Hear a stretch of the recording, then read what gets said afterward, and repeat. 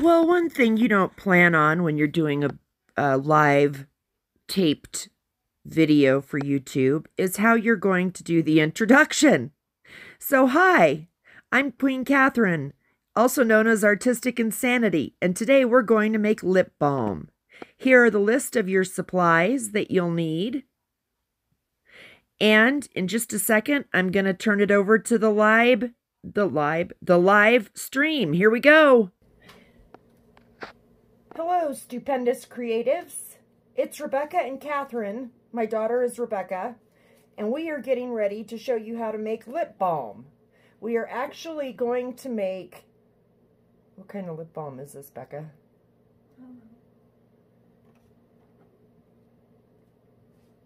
I don't know either, but it's going to be pretty and it's going to taste good. So everything we have is from Bramble Berry. We're going to start with the lip balm base. And then we also have Lip Smacking Sweet, which is the flavor, and coconut, which is the other flavor we're going to use. Or maybe it's the scent. I guess it's the scent. And then raspberry mica for the color. So the first thing we need to do, this is probably not the ideal scooper. You want to get a knife, please? We're going to scoop out the lip balm base into our heat-safe container. Maybe. Holy cow. Becca, that's really in there. There you go. Sure. Slowly but surely. Holy cow. Becca, this is really hard. Help me. There you go. No, there's still more. I'm not getting this out very well. Okay. So, I guess we have most of the lip balm base. Effectively? Effectively got it out. Not really. But no one was injured in the process, so we're doing well. All right, so we're going to heat this in 30-second bursts, Rebecca.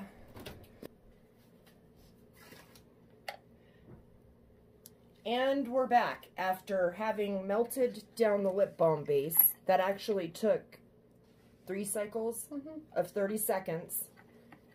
And you can see that it's completely liquefied. So the next thing we're going to do is we want to add 2 mLs of the sweetener, so the Lip Smacking Sweet. And this is a 3 ml dropper. So we want to do it to about there. Doesn't seem like very much, does it? And then Rebecca's going to do 4 mLs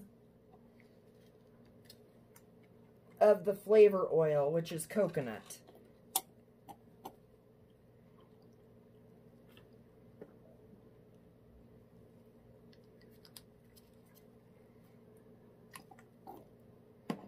And then we need to do 1/8 of a teaspoon of the raspberry mica.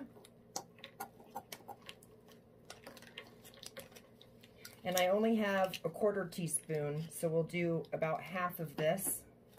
That's the smallest these measuring spoons go, and this is my set for crafting. So I don't use my regular measuring spoons when I do art. These are my soap making measuring spoons. So we're going to stir this up. It smells good, doesn't it? Yeah. And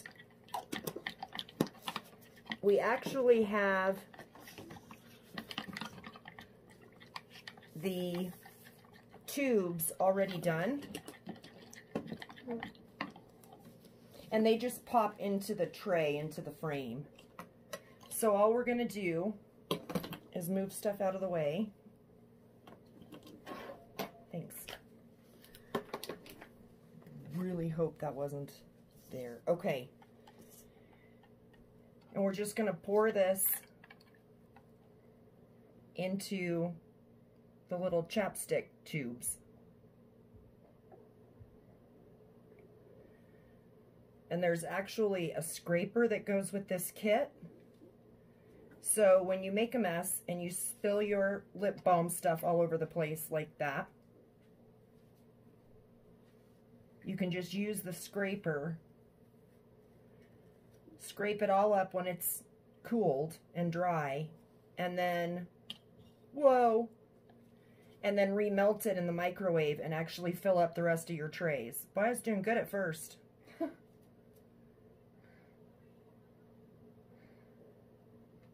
It smells like coconut. We still have some left. Uh-oh. We need more tubies. And we have some more.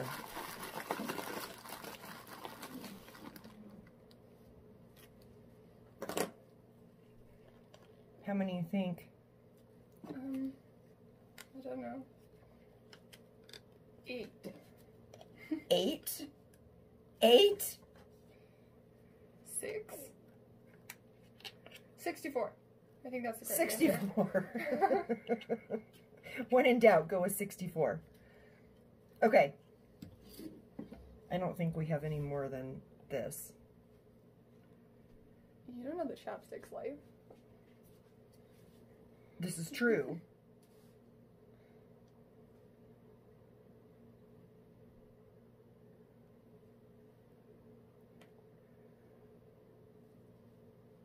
Good thing we had extra tubes.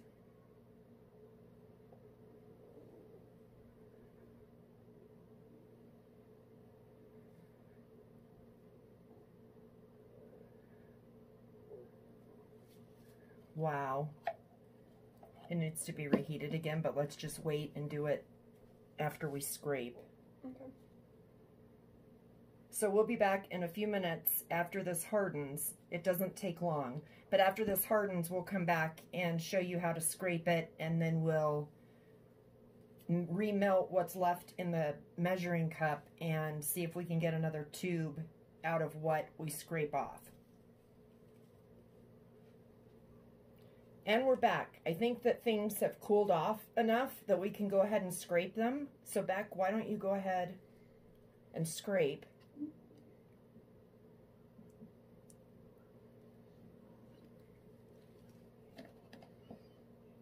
Thanks to my fine handiwork.